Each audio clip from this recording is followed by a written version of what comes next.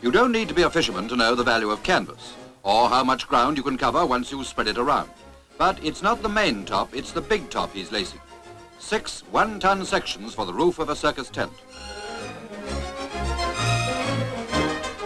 Up she goes, 18,000 square feet of canvas, lashed to steel rings which are hoisted up 70-foot king poles made of tubular steel.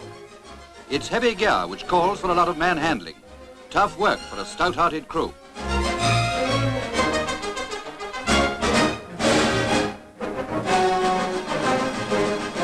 The men on stilts are not performers. Their job is to make safe the lashings at the points where the side poles take up the strain on the roof. These are men who know every square inch of the canvas. It's barely 12 hours since they dismantled this same big top 50 miles away.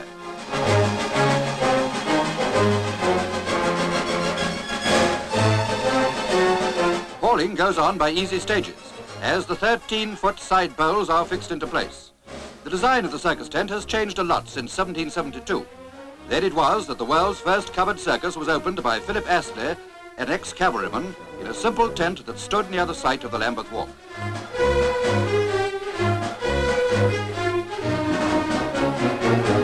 As soon as the side walls are secure, they can start work on the quater poles, which support the upper parts of the roof. 51 of these heavy poles have to be upended into position to make the roof safe. There's no room for weakness or weaklings when the big top goes up. 3 special trains are needed to bring the circus to town. But, as any kiddie could tell you, the Noah's Ark Special is the only one that counts. It looks like any ordinary luggage van, but here's where they store the more valuable trunks. The great Burmese elephants are the most highly prized animals in the Bertram Mills collection. They're valued at £6,000 apiece. Leave him to find his own way out, and you can trust him never to step on anything that cannot support his weight. He's 24 years old and in the prime of life.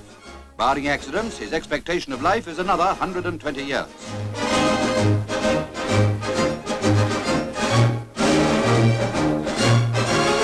And now a safety hint for the kiddies. Always remember that fellow behind. And when you meet an obstruction, think of the fellow in front. One day he may turn out to be an elephant. And remember, an elephant never forgets.